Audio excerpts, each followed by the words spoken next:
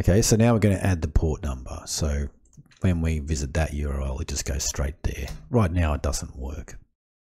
Well, there's nothing listing on port 443.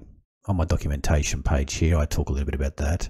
So I could set port 443 in the grafana.ini file, but since Grafana doesn't have root privileges, it will fail when trying to serve from port 443. So what I'm going to do instead is use iptables pre-routing method. So just copy that line down there.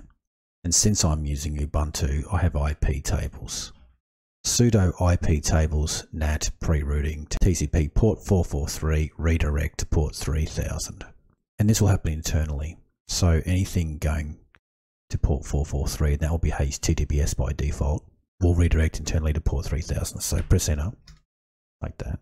And we can test that by typing iptables-t nat l. And there it says TCP HTTPS redirect port 3000.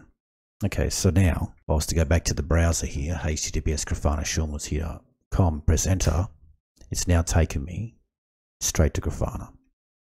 So that there is a much nicer URL to pass around rather than the HTTP with the port and the IP address.